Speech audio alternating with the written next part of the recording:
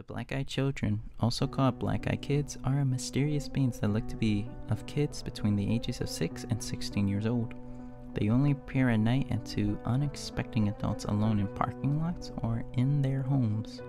The kids come in groups of 2 or more, often asking for favors. The favor could be to make a phone call, to get a ride home, to come in and get something to eat, or use the bathroom.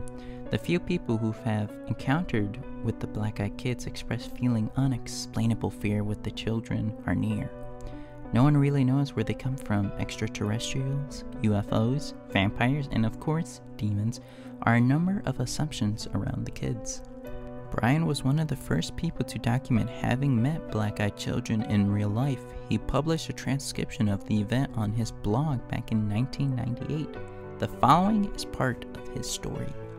It was around 9:30 p.m. on January 16, 1998, and Brian left his apartment for the Dropbox to pay his internet bill. On the way, he stopped at the Dollar movie theater next to his service provider's building to use the glow of the Mercury as light to make out his check. As he did this, there was a knock on the window and saw 2 young boys. He placed them between 10 and 14 years old. Almost immediately, he knew something was up and felt a sense of fear. The first boy began to tell Brian that they needed his help. They wanted to see the new Mortal Kombat movie, but forgot their money. Instead of asking for money itself, the boys asked for a lift to their house to retrieve it. Our narrator is nervous and hesitant as the first boy continued to try to coax them to him, saying things like, "Come on, mister, we just want to go to our house. We're just 2 little boys. Come on, mister, let us in. We can't get in your car until you do. You know, just let us in. We'll be gone before you know it.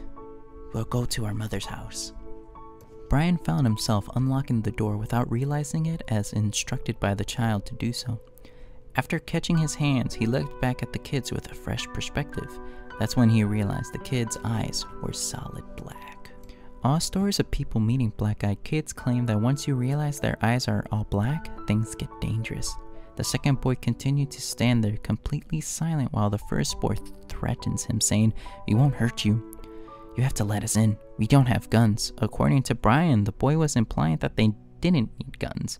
He started pulling at the door and demanding to be let in. With the courage he managed to find, Brian pushed his car into reverse and sped home, leaving the boys where he had found them.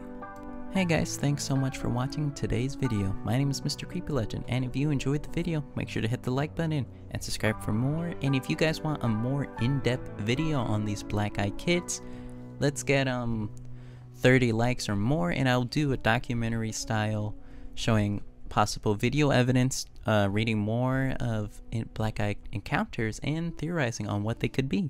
And if that sounds good to you, make sure to hit the like button. And I'll see you guys on the next one. Goodbye, and thanks for watching.